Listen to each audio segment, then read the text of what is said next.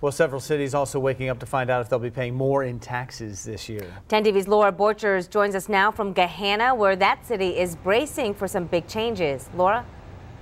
That's right, Jeff and Angela. 54% of the voters here in Gahanna said no to the tax hike. Now, residents did turn out, that is according to the unofficial results.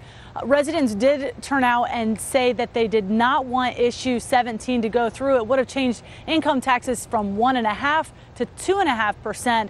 Now, the city mayor has asked them to support the issue, and she said that this senior center is one of the things that's set to close without the extra money. She says that there's just not enough funds to keep it open. City leaders are also looking at the Gahanna pools, snow removal, and even policing here. All of those items are proposed to take a hit.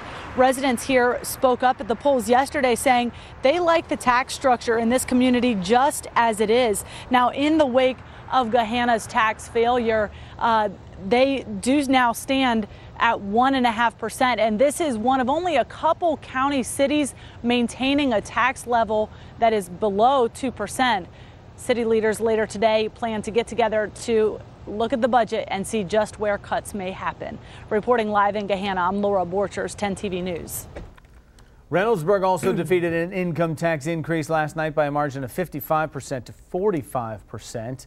We have a full list of election results scrolling at the bottom of your screen. To find out how your neighborhood or school district voted, go to 10tv.com. You can find results right there on our homepage this morning.